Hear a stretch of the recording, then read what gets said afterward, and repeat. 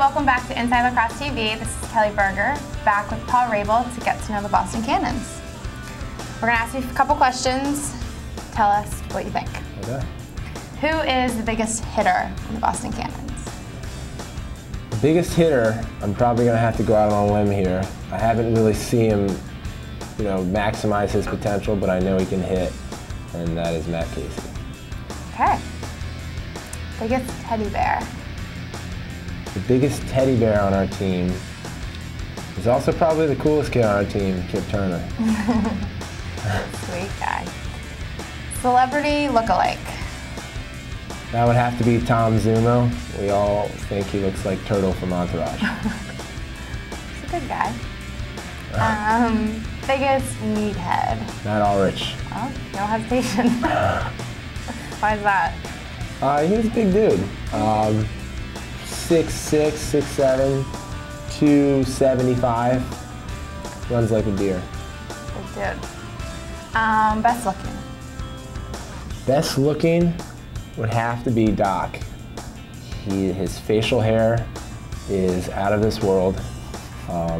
He had long hair last year down to his lower back, and this year he started the season out with a old school mustache, similar to what we see in Gangs in New York.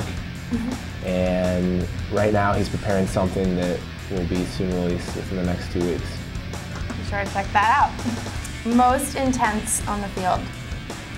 Most intense, we'll have to go with Sean Morris.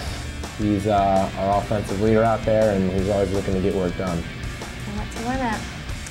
Best on-field style. Best on-field style, I'm going to have to go with John Christmas.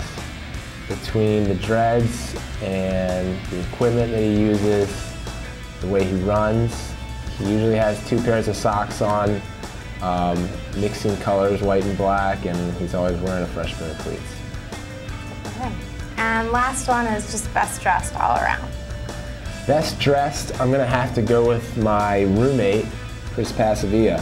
He's usually coming in right from work at his law firm, so he's usually in a nice Armani suit. And then when he goes out, he likes to wear some nice jeans and designer tee. Check him out.